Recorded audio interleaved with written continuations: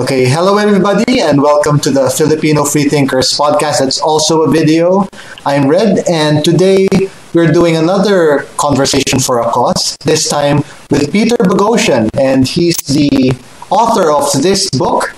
It's very good. I haven't read all of it, but it looks very interesting, and I look forward to practicing some of the tools and techniques here, which we are going to talk about in a bit. So, Peter, hi. Hi, thanks for having me on, and thanks for having read the book. How did you get an actual copy of the book? We had a friend who came from the US, and when the first time I heard about your book, I was already very interested in it, and I made sure that that friend of ours, hi Ria, thank you for getting us a copy of the book. Thank you. Give us a copy. So it would be cool if you could actually sign it. I mean, if we could meet someday, I look forward to that. I would love that. Thank you. That's very kind of you to say. Yeah, so the book is a bestseller. And why do you think that is? What sets it apart from the others in the genre? And do you think that it's being a bestseller signals a shift in society, that such a book would be in relatively high demand? That's a good question.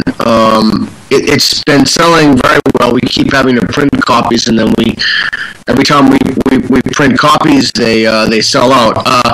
I think nobody has written a book that teaches people how to talk people out of faith and into reason. And so I think it's new, it's novel. I think it's riding off of the experience of multiple domains of thought.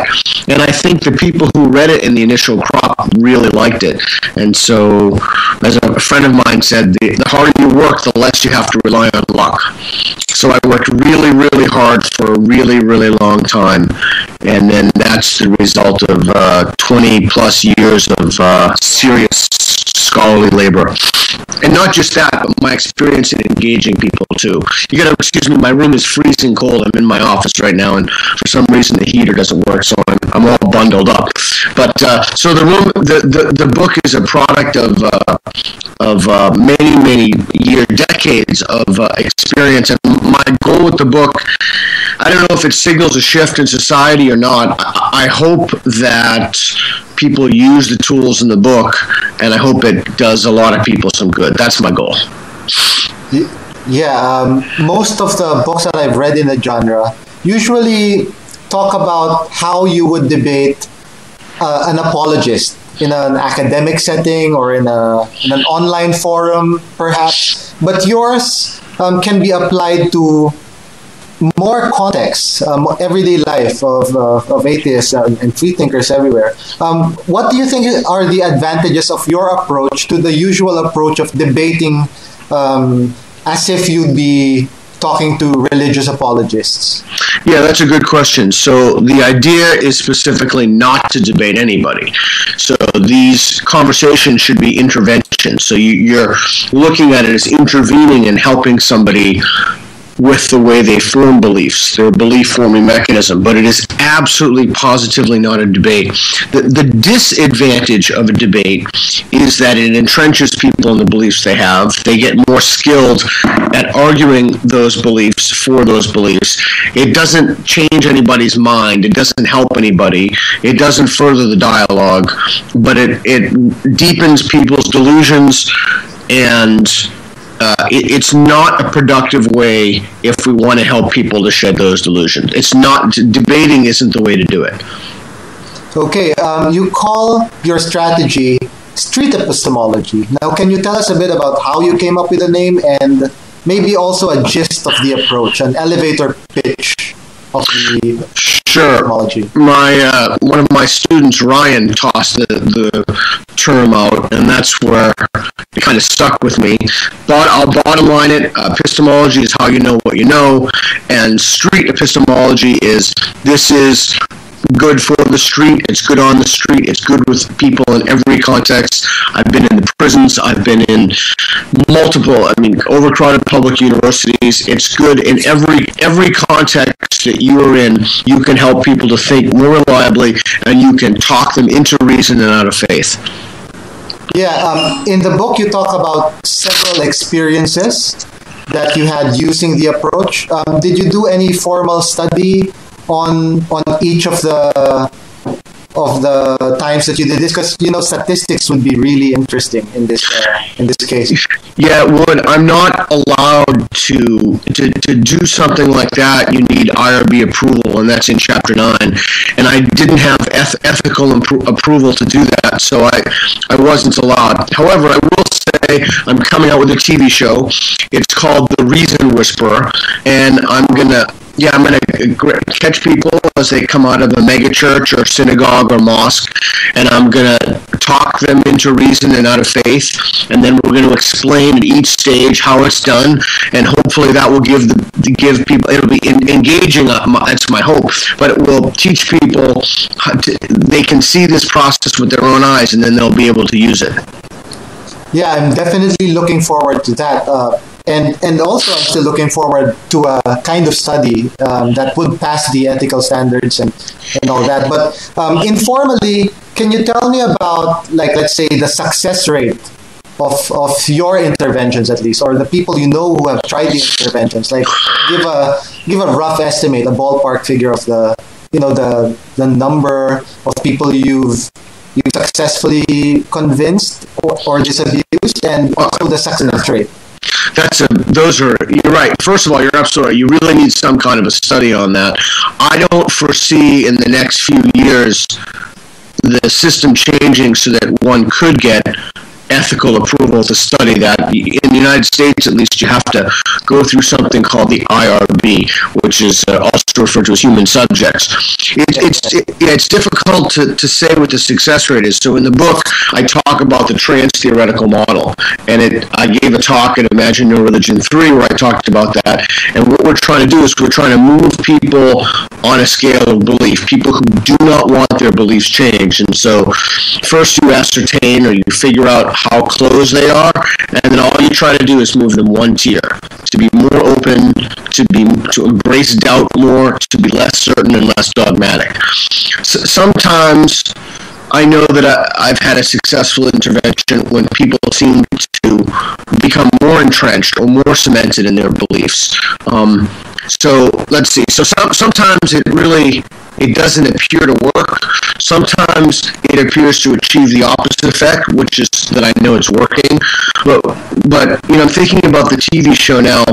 When we're following up with people, and one of the difficulties is even if you could do it on the spot, which it's not actually that difficult to do. In fact, it's more difficult. It's easier to do than you think. The problem is that people get drawn back into these faith communities, and when they're drawn back into the faith communities, they're told things. I read about this in the book, like, "Oh, just pray about it," which is a type of confirmation bias, which got them in this situation in the first place. So, even if I gave you a success rate, and I'll throw out some guesses later on, even if I gave you a success rate, the problem is it's very difficult to know if that success rate sticks. Excuse me. So you could be successful. They could go back into their communities, and then they could the faith virus could reinfect them. So yeah. So it's difficult, but I would say to instill some kind of doubt at any stage of the trans-theoretical model, if I were to just give a number, I'd say 75%. It's not that difficult to do. Now, to move people multiple stages, that's very difficult to do. But that's not the goal. The goal isn't to you can only help people so much. So yeah, I'd say about maybe even higher than 75%. I don't know, 80%, 85% to move people on one stage. There are contexts which make that more difficult. So we're gonna do he probably won't see this, so I can tell you. We found a youth pastor, and I think it's going to be pretty easy to move him, but yet he's so vested in it. He's so stuck in those beliefs. I mean, he's radically entrenched in the pre-contemplative stage. So So yeah, again, I really don't, I can't give you a percent, but if I were forced, I would say about 75-80% chance on any given intervention that you'll move people one stage. And the people who don't move, I've actually run into them again, and I've totally switched it up. And then once I switch it up and get a feel for them, then that number increases. Okay, in your experience, like these interventions, how long do they take? How fast could a successful intervention potentially be, and how slow? In your experience, how long have you spent time on someone? Yeah, intervention. The last one we got on film, I wasn't even thinking of doing it, and we got it on film for someone. It took about, and then the producer said, "Hey, why don't you ask if there are any people of faith there?" And we did. So the last one took about 5 to 7 minutes. Wow, yeah, that's pretty quick. Well, yeah. Just on that. So if I have a little more time to set the scene. If I have a little more time, then I can increase the likelihood of success. So if I have about 15 or 20 minutes, but often I just don't have the time to do that. So I had to do these condensed versions. You mentioned something about people being more invested and also about them going back to their faith communities and being infected with the virus. Like, it's a big problem. In your experience, is the most common barrier, and at the same time, what's the most difficult barrier that you've encountered?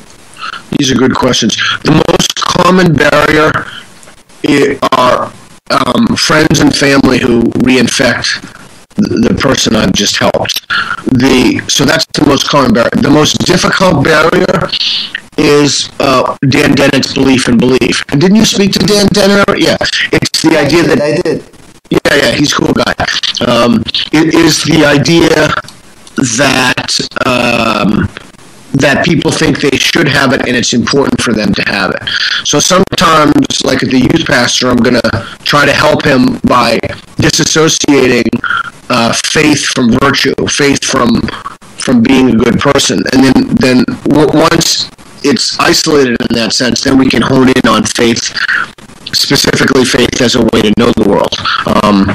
So I think that's the most difficult barrier, aside from, as I said, communities and reinfecting, etc., is the most difficult barrier just with an individual isolated.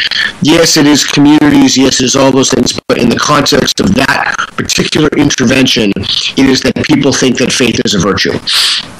So we've spoken about these powerful barriers. What, on the other hand, is the most powerful tool of all of the tools in the book?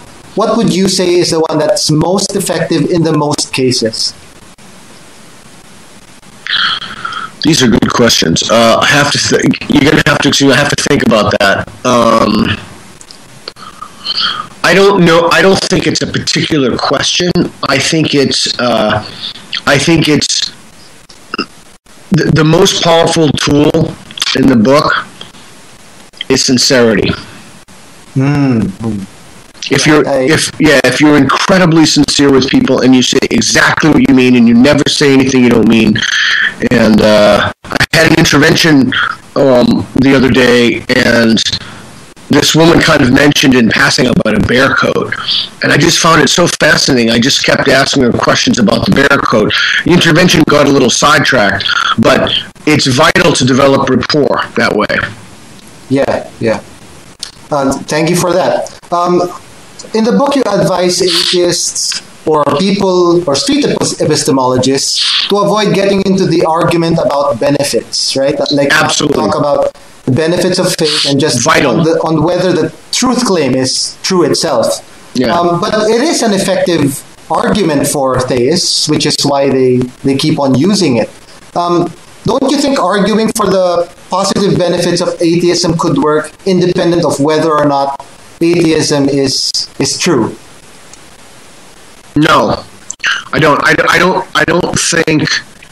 again, in the context of an intervention. Now, in the context of a debate, that might be very different. It depends what your objective is, but in the context of an intervention, so I also feel this way about, I don't think I wrote this in the book, but I also feel this way about the problem of evil. In fact, I feel this way about everything except there's only one question you need to know. Is faith a reliable guide to reality? How does someone know that? And then there are tools for dissecting and analyzing that, and there are ways to give people those tools.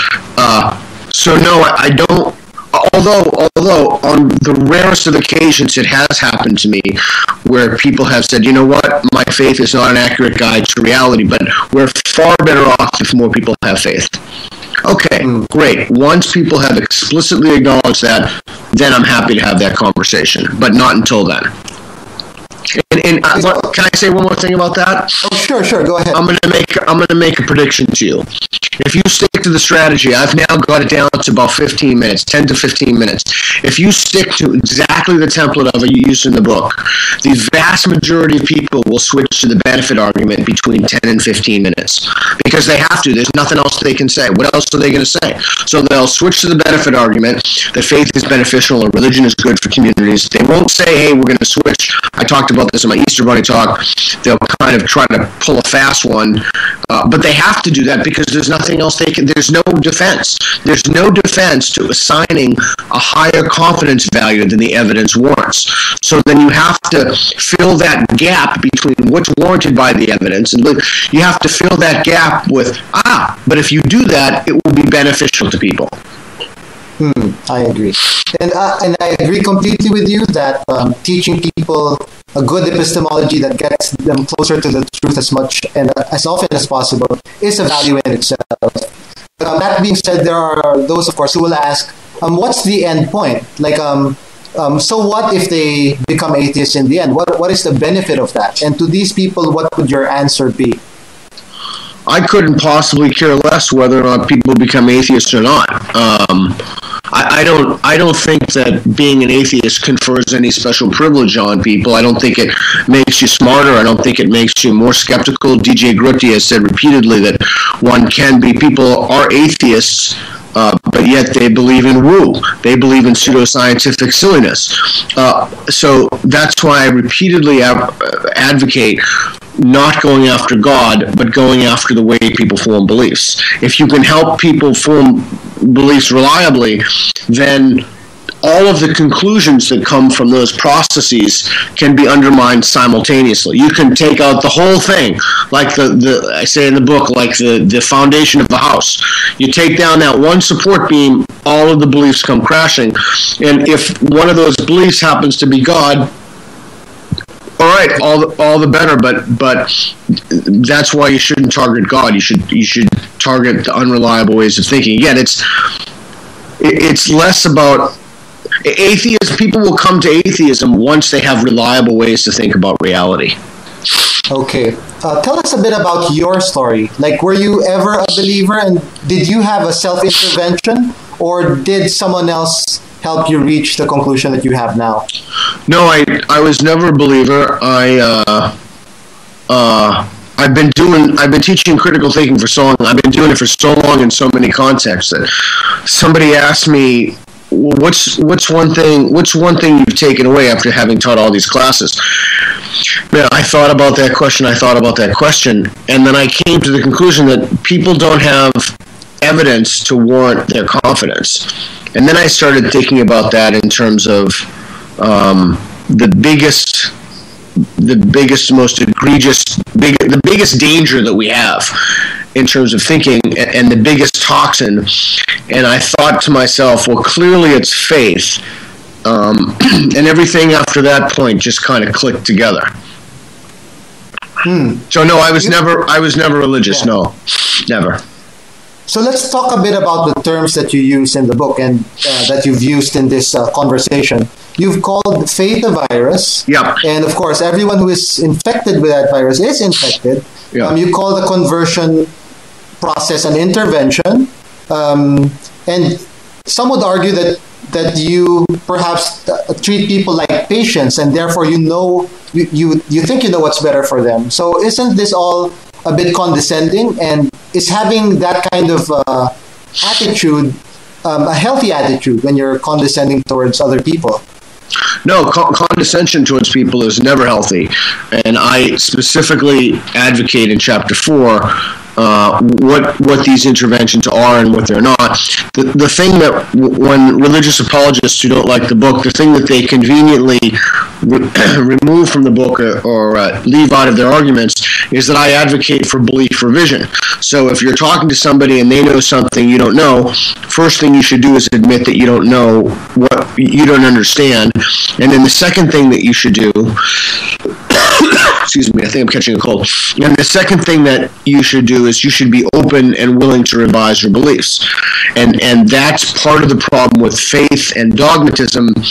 Part of the problem is that people who are infected by the faith virus, they think that having this unreliable, these delusions, this unreliable way to think about reality, they think that somehow serves them or suits them or makes them better people. So they don't want to revise their beliefs. And I'm advocating for belief revision as the core. And that's not my idea. I mean, that's the American Philosophical Association's ideal critical thinker, which, since you have the book, I think it's Index A or B in the book, yeah.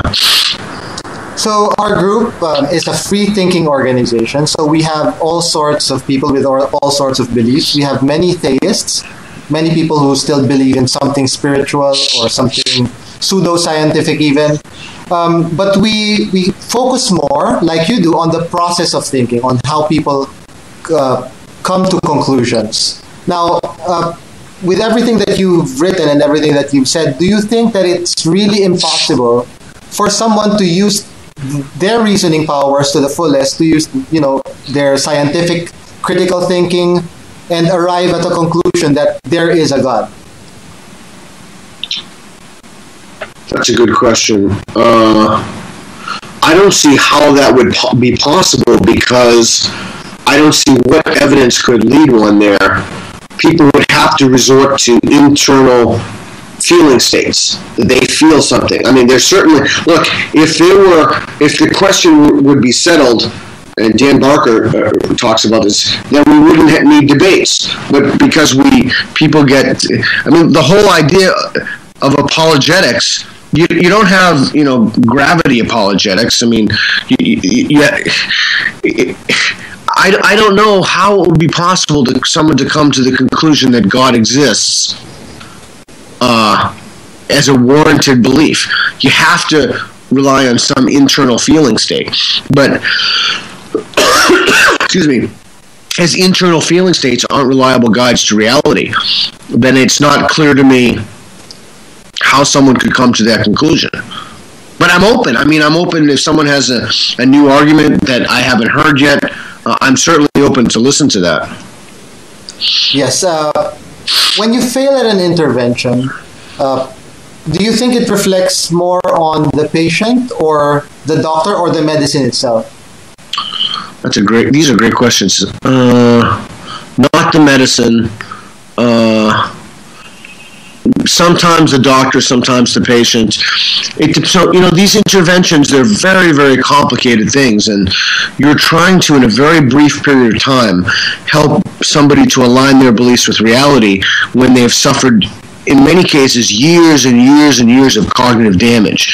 I mean, sometimes even decades. And so, and the person in the book, HD, that intervention has failed repeatedly, and I've been trying that for years. So I think it's a combination of a bunch of variables. Sometimes you just have to mix up your approach. Sometimes when you get to know somebody better after a second or a third meeting, sometimes that's effective. It's hard to say. It's usually that maybe sometimes the people have a very virulent strain of the virus. I'll give you an example, if I may. I have the lowest success rates, and I was thinking of, I don't have time to do this, but I've been toying with the idea of writing a book just about this. There's some reason, there's something very difficult about Jehovah's Witnesses. I don't know why, I don't know what it is, but I think I've only had one successful intervention with Jehovah's Witnesses. It is by far my lowest percentage. And I don't know why. I don't think it's the doctor. I don't think it's the medicine. There must be something about that strain of the virus that's just so virulent. It's so damaging to one's cognitions that it just must seed itself in the brain or something. I don't really know what. I don't know how to think about it, but yeah, there are some people. There are some strains of the virus that are extremely difficult to dislodge. That's certainly very, very interesting because here in our country, we don't have much experience with, or at least I do not have much experience with Jehovah's Witnesses. But from what I've read about them, they're kind of very extreme about the beliefs that they hold, and they hold on to those beliefs despite much evidence that's presented to them. And this is particularly what people hate about fundamentalists and extremists. They cling to their beliefs, and they also tend to not keep their religion to themselves, and go out of their way to influence others, or in your words, to infect others with their faith. But how do you respond to charges that in this way new atheists or militant atheists are no different from fundamentalists or extremists? That's such a unusual question. I just watched Stefan Molyneux's rebuttal of that hatchet job that someone did from the piece in Canada, who clearly did not read the book. He said a few things that were really interesting. He said, he's a good guy. He said in one interview, he said faith is like a backwards roadmap. You have all of these people trying to get to they're trying to get to the destination, but the map they have them there, the epistemology, is actually taking them away from their destination. The other thing he said was, let's say that somebody says the Earth is shaped like a banana, and you show them evidence that the Earth isn't shaped like a banana. It's shaped like a sphere. So there's a matter of fact about the world, the Earth, excuse me. Does that mean that they were converted? I see street epistemology as a type of education. I don't see it as a type of evangelism, and it's weird when people say that it's a type of evangelism. I have yet to hear one type of evangelism that talks about the importance of revising your beliefs. So I look at it more as an educational campaign and an epistemological campaign, and a way to help people to reason more reliably. I see.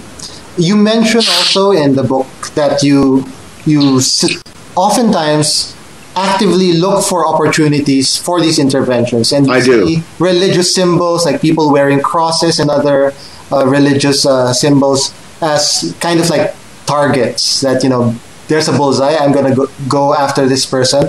Now, what's the farthest you've gone out of your way to try to do an intervention with someone? Well, let me correct something you say for me. It's not going after a person. I'm not going after any people. I talk about beliefs. I do this because I want to help people. I mean, I'd much rather be doing something more productive. I mean, if we are successful in eradicating the faith virus, well, then I feel like one of those little suckerfish in a tank that cleans out all the gunk and the yucky stuff. I would love to work on other aspects of philosophy, environmental problems, ecological problems, racial hatred. So yeah, it's not about going after people. This is about helping people. It's not going after anybody. So the furthest that I've gone out of my way. You mean like a single instant, a specific instant? Yeah. Like you really thought you had to do something, or like it's totally inconvenient for you, and yet you went out of your way to take the opportunity to try an intervention. Well, I'm a busy guy. Twice, actually, at the same place at Costco. Once I saw a monk, and the other time I saw an Orthodox Jew, and I both waited behind them in longer lines to strike up conversations with them.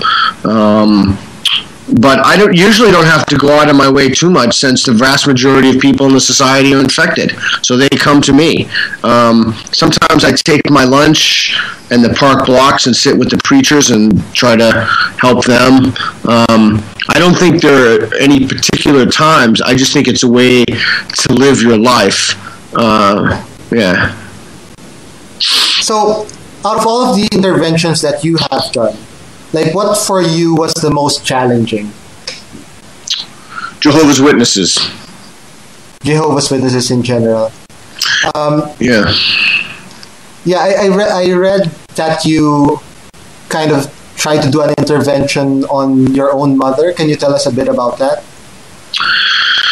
Yeah, so I thought long and hard about my mom when my mom was a wonderful, funny, irreverent, great woman, and she had a rather painful death of cancer. And I didn't do an intervention on her when my dad asked her to bring a statue of the little baby Jesus was about this big. I remember it from my childhood. And so, you know, even though I have a book about that and this is kind of all I do, I couldn't bring myself to do that to help my mom in her final hours, in her final days. So, you know, there are emotional things that make that really difficult. You know, my mom was great. Yeah, my mom was great. And she's an unbelievably good mom.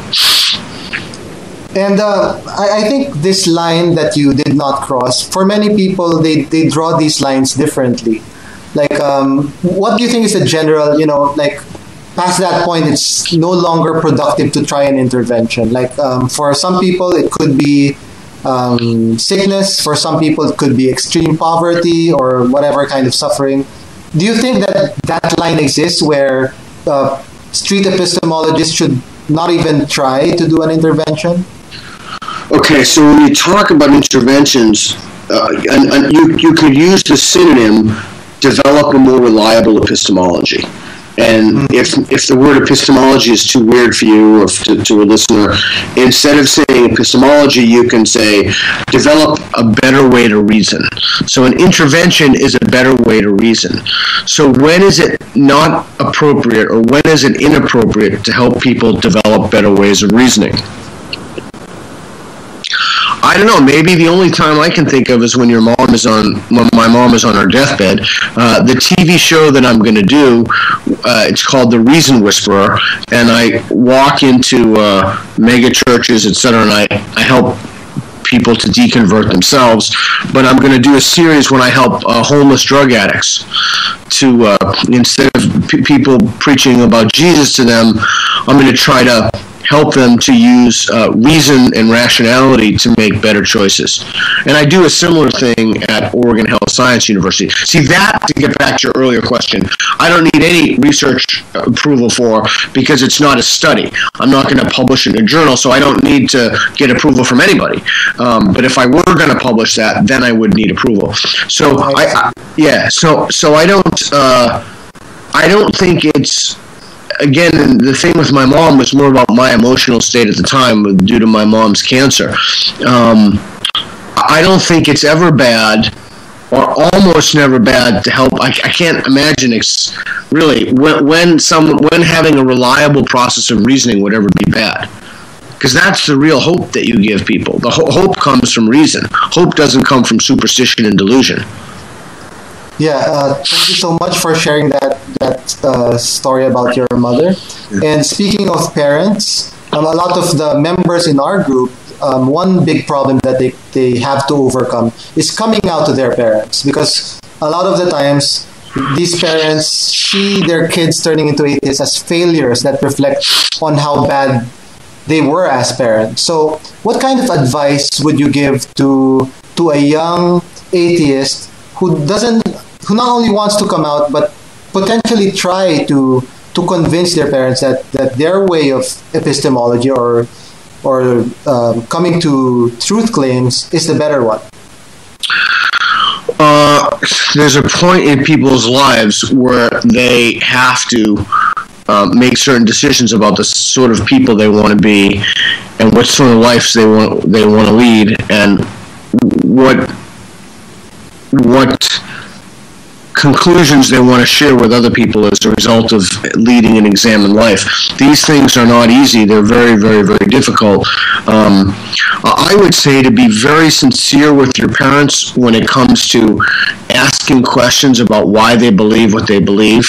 And I think if parents can see why people have a problem with this, they're less likely to become angry in some cases. So I heavily modified that statement. I'm hesitant to give universal advice because it depends on the religion, the parents, the relationship.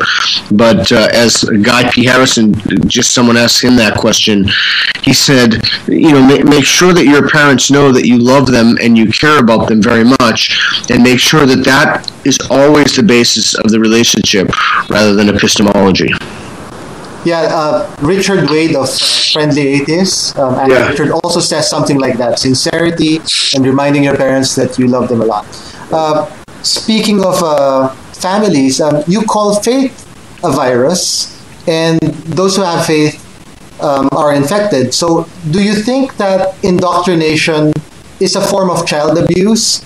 And to what degree? Like, should laws be written to prevent parents from infecting their children? Or should there be laws about inoculation? It's a great question. Dawkins believes that it's a form of child abuse. I think it's a form of child abuse. But just like racism, if somebody's a racist, you can't really make laws and tell people not to be racist. They're still going to be racist. So the law in that sense doesn't do any good.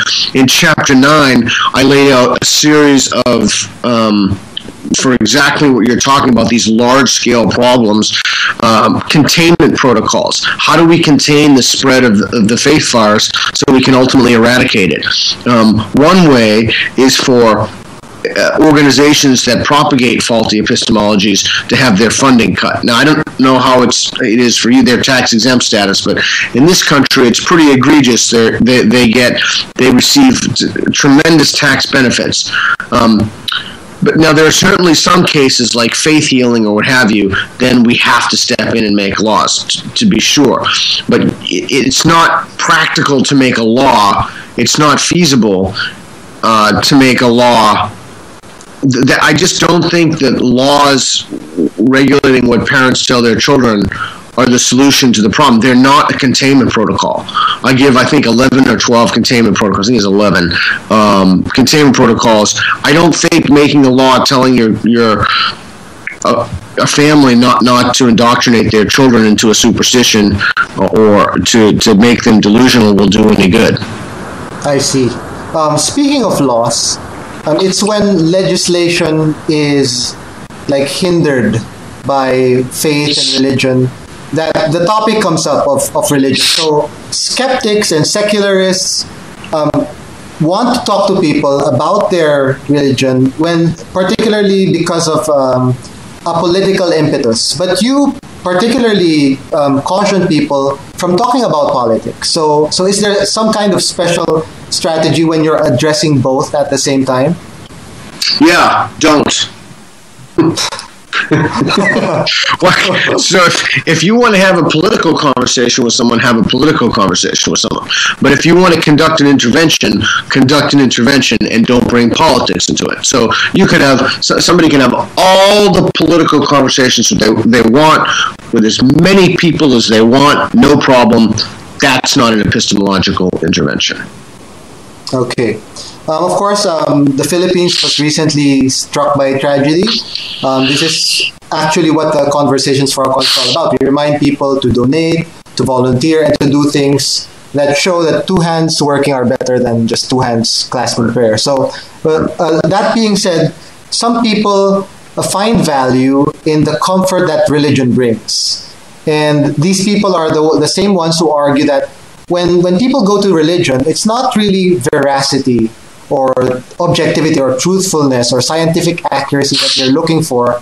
It's more of a sense of belonging, a sense of some higher power taking care of them. And they say that science cannot provide this to them. It's only religion that can do this. So what is your response or your take on people who say this? Well, if you're looking for a sense of belonging, you could do jujitsu. I get a lot of sense of belonging. You could join a chess club or bowling, or you could join a community activity that would give you a sense of belonging. You don't need to maintain a delusion to have a sense of belonging. I see. So during times of tragedy, there's also this prevailing attitude in some circles that it's wrong to criticize beliefs that inspire people to survive or to help others. Beliefs such as religion or religious and nationalistic beliefs. So do you agree with this sentiment that we should allow people to take what they can from these ideas and then be productive with it before trying to argue against it and potentially hinder them from being as productive? It's a tricky question because you mix, there are different categories there. Nationalism is an ideology. It's not an epistemology. So if people have an ideology and the ideology is, I love the Philippines or Zimbabwe or wherever it is they love, and that motivates them to help other people, I don't think that that's problematic. What's problematic is that if people have an unreliable epistemology, and then as a consequence of it, so if you have a way to come to knowledge or know the world that's not going to align that's basically arbitrary, that's not going to align your beliefs with reality, then if you happen to do something good as a result of that epistemology, if the question is, well, then should we take away that epistemology so the person who was doing something good as a result of that epistemology will then no longer do something good? I think that that's a flawed way of looking at the problem. I don't think that taking away a bad way to think about the world or a problem, I don't buy into that assumption that that's going to have a negative consequence. In fact, quite the contrary. I think it's going to have a positive consequence. Now, for sure, there could be people who do really good things who have really screwed up epistemologies. I mean, no question about it. That just seems, at face value, that seems to be true. The question is, well, what do we do about those people? In the case of the Philippines right now, you're suffering from a terrible, terrible catastrophe. You know, the damage and the lives and the property and how long it's going to take those poor people to get back on their feet, I certainly don't have an answer to that. But the way to deal with a catastrophe like that is through science and reason and rationality. It's not through praying about having clean water. It's through bringing clean water and using the tools of science so that people can get clean water. It's through talking about it's through acting upon the results of the scientific method to make people's lives better. It's not through delusion.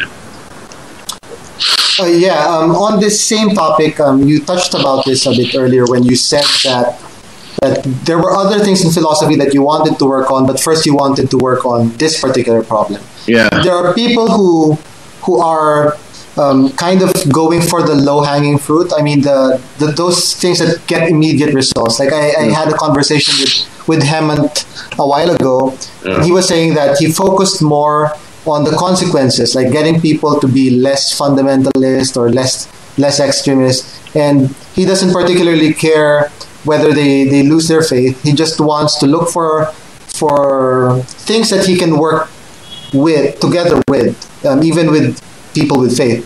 So what do you think about that kind of thinking, that let's just focus on those goals that we can agree on? Let's not focus on the fact that we don't agree on epistemologies. Our time would be better spent like on doing things that make an immediate impact rather than on faith, which even in my perspective is not really that influential in the everyday lives of people. It doesn't have that much practical consequence. I mean, at the end of the day, I've often said that we're all practically atheists in the way that we behave. So what's your take on this?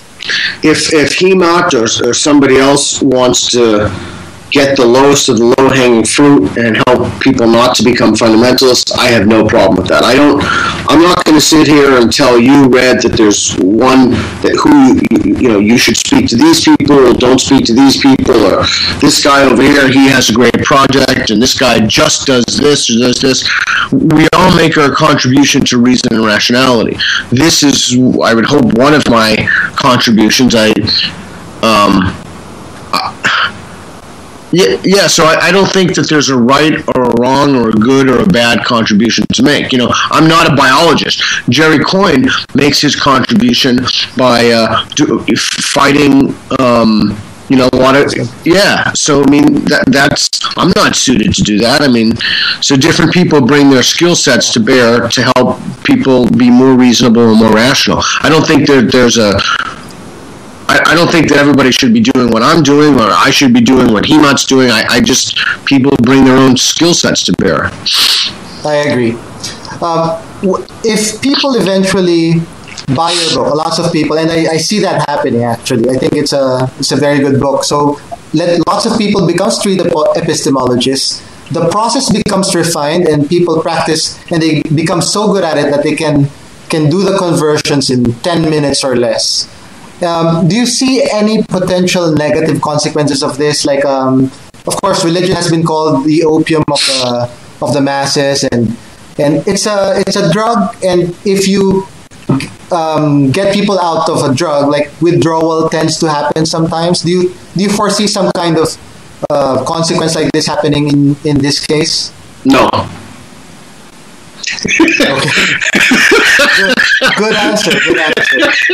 Because that's what a lot of people actually fear. It's often projected fears, like not fears for themselves, but fears of other people, when they say that if people lose their faith, then they'll suddenly start murdering each other or raping each other. Or I talk about that in chapter 7, and the one-word answer to that is Scandinavia. Yeah, I agree. And people like Zuckerman, Phil Zuckerman. Zuckerman has some great stuff on that. His work is in the deeper section of my book. Yeah, great. So, atheist churches are growing a number. It's a recent trend. What's your take on this? I think they're called Sunday assemblies. I don't really have any take on it. I don't think I could add anything productive. I went to a mega church a couple of weeks ago and interviewed people from there. And there's no question about it. There's a sense of community. They had this big clock on the wall, and I think they set it to 4 minutes. It was massive, and it was on a screen. And you had to talk to people for 4 minutes. I went to Catholic Mass a little bit when I was a kid, and you turn to someone and say, peace be with you, but you didn't get to know them. And so there's no question in these things. There's a community aspect, and it's community-oriented. But I really don't know anything about, they asked me to speak at the Sunday Assembly here in Oregon, but I don't know anything about, I just don't know enough about it. I don't really read blogs or follow popular news stories. I don't really know who the movers and shakers are in the community. I basically read books and peer-reviewed literature about pretty technical, specific stuff. I don't follow atheism so much as a social movement. I don't know, any of the big personalities or what they do or don't do. I just read a lot of peer-reviewed stuff. That informs me. So I don't really know about the Sunday assemblies. You've at least heard of how Pope Francis is shaking up the Roman Catholic Church. Yeah. And he's taking Catholicism in a more decent direction, I think, than his predecessor. And just a hypothetical question. Let's say that religion becomes kind of like a more of a spiritual rather than a dogmatic thing. You know how when people say spiritual, it's more of a metaphorical kind of worship rather than a literal. And post-theistic. They become like Unitarians or or Episcopalians, and Yeah. they're more benevolent. Like their faith doesn't cause them to harm others or to harm themselves. Okay. Would you still put as much effort into doing the interventions as you are now? No, probably not as much. I probably wouldn't have, if we lived in that kind of world, I probably wouldn't have started this whole project in the first place. But as long as they make supernatural claims, you know, the Dalai Lama could be the nicest guy in the world, and I'm sure he is. He's a very, very nice man. Either that, he has a good PR machine, but that doesn't give him license to pretend that he reincarnates. And if the Pope was such a nice guy, I think he's hoodwinking everybody. Then the first thing he'd do is he'd release the names to the police in every jurisdiction in the world of all the child rapists and pedophiles and all the people who allowed children to be raped over and over again and moved to different parishes. So it's a smokescreen.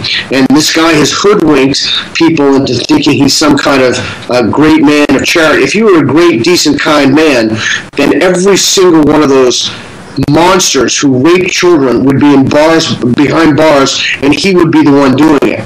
So until he does that, every gesture and every action means nothing. Thank you for that. Any final words? I mean, what's next for this project? You already mentioned about that TV show. That sounds very exciting. Like any new books that you're working on, or maybe I have for Street Epistemology. So I have a game about critical thinking coming out with Elbow Fish, and that's going to be pretty fun. It's a card game. I'm doing the TV show, which is going to be. I mean, I'm not going to sell it. I will let the trailer speak for itself. The footage is just. I mean, it is just. My producer said to me that the footage is so good that people aren't going to believe it. People are going to think that the conversations, that they're scripted or they're plants, or there are no actors in this. It's totally legit.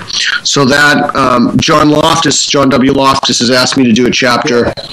He'd be a good person to have. Christianity is not great off the Christian Hitchens.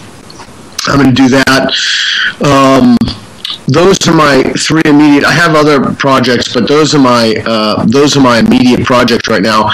I'm working with the London Atheists to work on street epistemology to help people with their interventions. I have some other medium-term plans, but the game and the TV show and the book chapter are next on my list. So not many people, I don't know how it is over there, but not many people in this country are big readers. That's why I think the TV show is going to be so important. I think it's going to be so important because hopefully I can reach more people and teach more people how to conduct interventions to help people out of faith and into reason than a book will. And I think the book will legitimize the TV show. So, and then again, of course, my writing partner and I I write science fiction screenplays. We continue to write those regularly. So, I have my hands full. Yeah, you seem to be very productive, and it's very inspiring the kind of work that you do. Any final words to all of our listeners and viewers and potential and actual street epistemologists all over the world? Yeah, a few words. I want to say I'm incredibly sorry about the tragedy that's hit Filipinos. I don't have much interaction with the Filipino community. I did do Filipino martial arts stick fighting for years and years and years. Derobio Eskrima. So so I did that and I loved it, and I met some incredibly nice, unbelievably talented people with a stick in their hand, very dangerous people. So the first thing I want to say is I'm sorry for that, and hopefully that folks in that area will get back on their feet and the international community will offer assistance. I know that the damage is very, very extensive. I was watching videos and it's just a horrible, horrible catastrophe. So that's That's the first thing I wanted to say. Second thing I wanted to say is study it's not enough to just get the book. Really use the techniques. Start slow. You can wait until people come to you, because we can turn the tide of unreason and superstition, and we can reclaim what I would like to see as a new enlightenment where reason and rationality flourish. But the only way to do that, it's not going to be to count from systems on high, laws, governments. I think that's the bad way to think about it, or less productive way than individual interventions. We all have to take a stake in this. And the final thing I wanted to say is I just wanted to thank you for what you're doing, and for, you're a great conduit for the free-thinking community there in the Philippines. What you're doing is tremendous work and important work, and that's your contribution. We're all trying to make a contribution to make our society more reasonable and more rational, and you've done some wonderful, wonderful interviews. I mean, this interview is obviously a testament to that, because you were so well prepared and such great questions. So, thanks. Thank you for that, Peter, and thank you so much for your time. My pleasure. And I hope to talk to you next time. And to all of our viewers, to people who are watching us, remember what Peter said. Get his book. It's very good. And also do remember to donate and to volunteer, raise awareness. Do every bit that you can. We all have a stake in this. And thank you very much. Thank you, Red. And